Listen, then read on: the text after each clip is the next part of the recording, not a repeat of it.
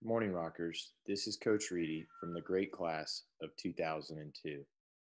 During this time of uncertainty, I have found myself being grateful for the extra family time that I otherwise would not have this time of year as a coach. Grateful for my wife, my sons, and my daughter who celebrated her 7th birthday this past weekend.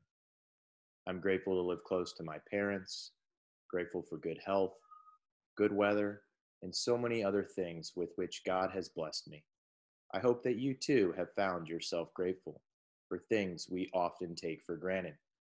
In today's gospel, Jesus reminds us that we must believe in the one whom God sent, and we must trust in the great work of the Lord. And although we don't know what the future holds, I take comfort in a prayer from a book I received on my senior Kairos called Hearts on Fire.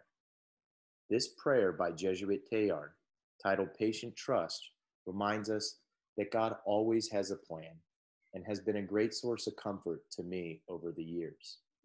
And I hope it is the same for you today.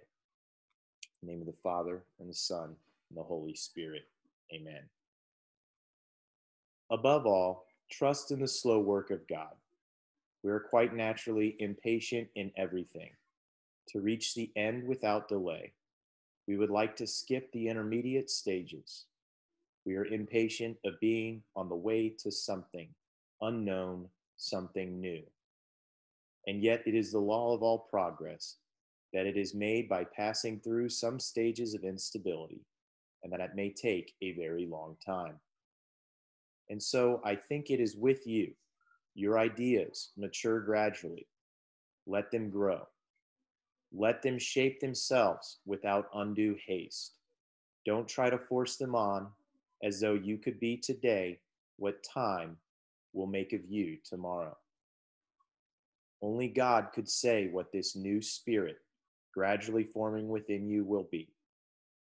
Give our Lord the benefit of believing that his hand is leading you, and accept the anxiety of feeling yourself in suspense and incomplete. Until we see each other again, always trust in the Lord, and have a great day, Rockers.